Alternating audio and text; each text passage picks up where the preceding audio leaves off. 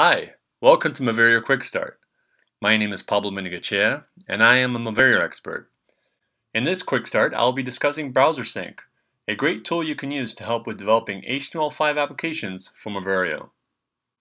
So here's an overview of what I'll be discussing in this Moverio Quickstart. I will talk about what is Browsersync and why you'd want to use it.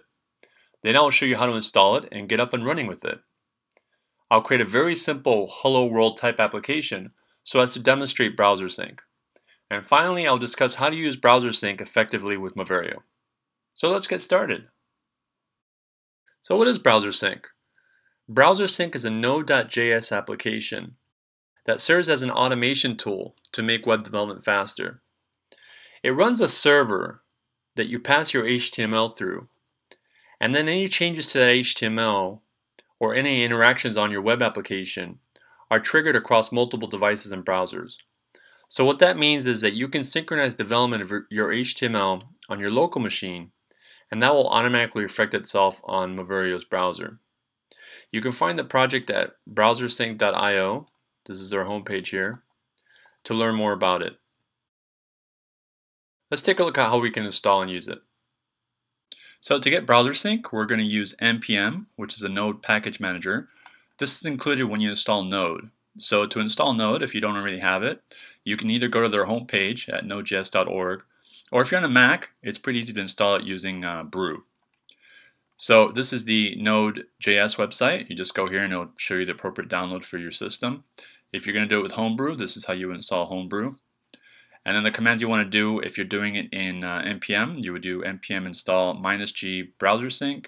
And if you're using Homebrew on Mac OS X, you would do brew install node. So let's just fire up a terminal. Now I already have it installed, but I will show you what the output would look like.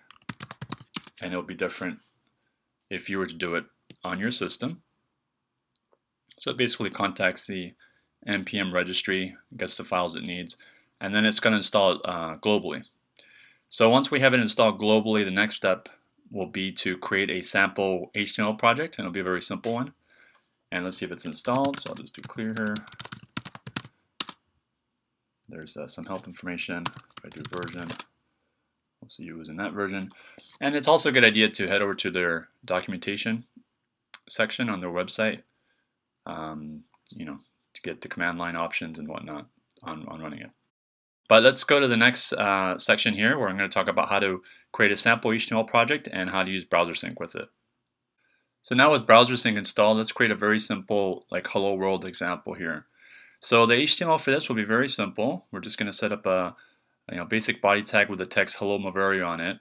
And then on here on the meta, we're going to make sure that we have width set to device width, and the initial scale is set to 1 and user scalable set to no. So that will basically put the output of HTML to fit within the screen dimensions of Moverio and not allow for pinching or zooming, so everything stays intact. So our HTML, I already have it done. Looks like this. And now I am going to create a folder for this. So I'll just go in here and I'll create a folder called Hello Moverio. Now it's important that you have your stuff in a folder because when Browsersync starts, it's going to serve stuff within that folder. So let's save our file now, and we'll just call it index.html, and that's all we need for this part. So now that we have our very simple HTML file done and our folder that contains it, we'll start Browsersync to serve that folder and synchronize with it with our browser. So the command is to Browsersync start and then -- server, and then you pass in the files or folders that you want it to watch. So in our case, we're going to do files because we only have one file. And if we had any CSS folders or subdirectories, we could put CSS here or JS for JavaScript or whatever you want as files for it to watch. So the idea with Browsersync is that as you make changes in your HTML, and every time you save, the browser is automatically reloaded. So let's take a look at how that works. So now I'll demonstrate how Browsersync works with a very simple Hello Moverio HTML that we did. So here's our HTML. We saved it within this directory called Hello Moverio. So now in my terminal, I'm going to change into that directory. And once I'm in that directory, I can issue the Browsersync command. So to start a server within this directory, because that's where I'm at right now, I'm going to do Browsersync start server files, and it's going to serve or watch the files that are just in this current directory. So when I hit enter, it's going to start the server, it's going to show some URLs, and it's going to automatically launch the browser with that location where it's serving this. So it's stored here at localhost 3000, and it launched the browser off screen, so I'll just drag it in. So this is Browsersync running, the server. So now watch what happens. If I delete this and I save, over here, it'll automatically save the file, notice that it changed, and reload it in our browser.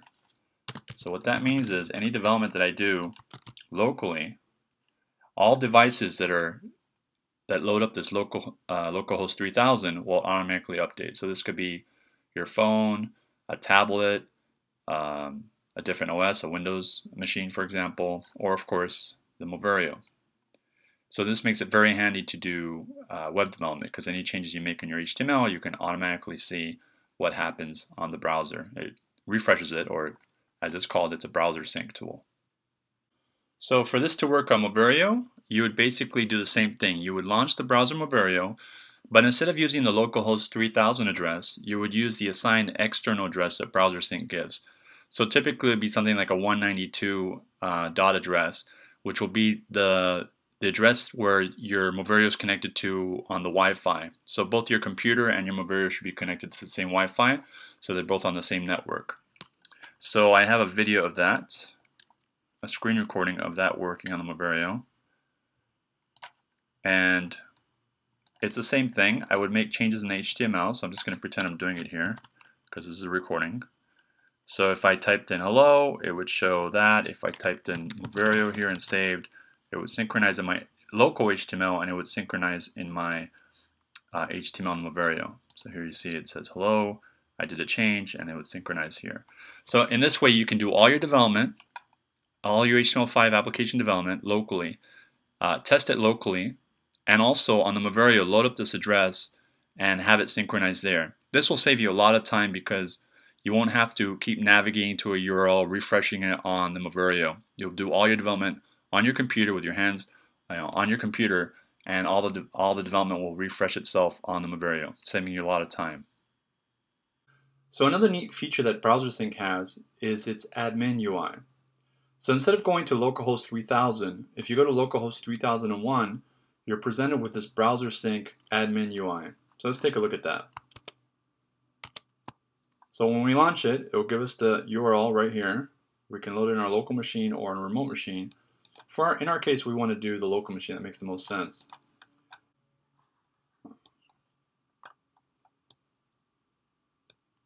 So here we have it.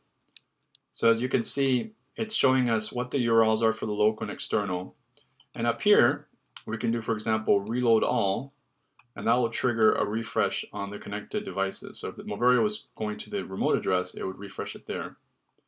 If you do any kind of clicking on links or scrolling on, for example, this browser, it will mirror that on the Moverio. Or if you do any form inputs, etc. So it's a great way for synchronizing and having an admin page for all your synchronization in Browsersync. So that concludes this Moverio Quick Start on using Browsersync. In this Quick Start, we covered how to use Browsersync, how to install it, and why you'd want to use it to help with your HTML5 application development on Moverio. If you found this Quick Start helpful, please give us a thumbs up. And if you have any feedback or ideas for other Quick Start or other content you'd like to see, please go ahead and leave it in the comments. If you'd like to contact me, you can find me on Twitter. My handle is Haloleo. Thanks a lot.